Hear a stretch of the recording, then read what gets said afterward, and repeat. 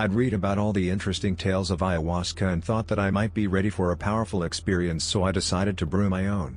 Having just moved to the area a few months ago, I don't really have a net of friends set up for psychedelic drug usage, so the following experience was all me. It was a Saturday, and I spent all day gathering the supplies needed to brew the mixture: food processor, scale, pan, lemons, and vitamin C tabs. The recipe was a synthesis of about all the others I'd read.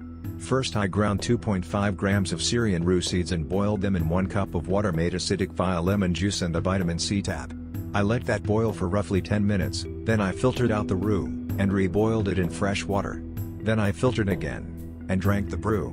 It didn't taste that bad. To all the people that complain, I say overwhelm the taste with lemon juice. Hey, it worked for me, smile. Most refs said to use 10 grams of Diplopterys Cabrerana leaves, but being the cautious person that I am, I only used 8 grams.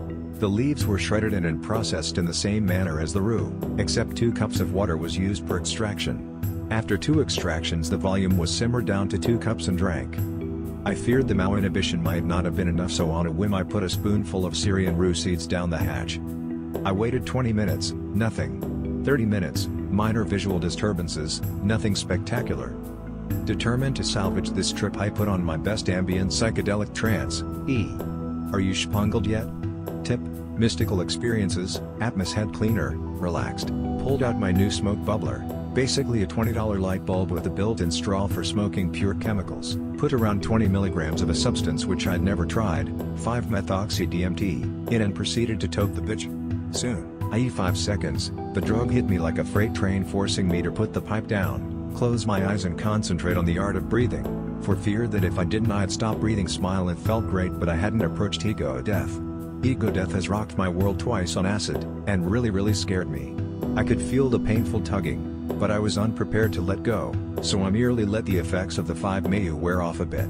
The 5-MeU really engaged the DMT and my body felt wonderful. No nausea or chemical nastiness of any kind. Just me, my energized body, great trance music, and beautiful kaleidoscopic visuals. Oh heavens, Ev.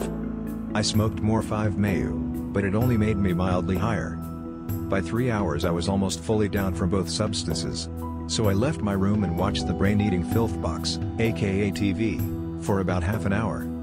All in all, I was hoping the experience to be stronger with more significance. But I fear that at a higher dosage my ego will be ripped to shreds and I'll have a terrifying 5 hours of saying, why the fuck did I do this?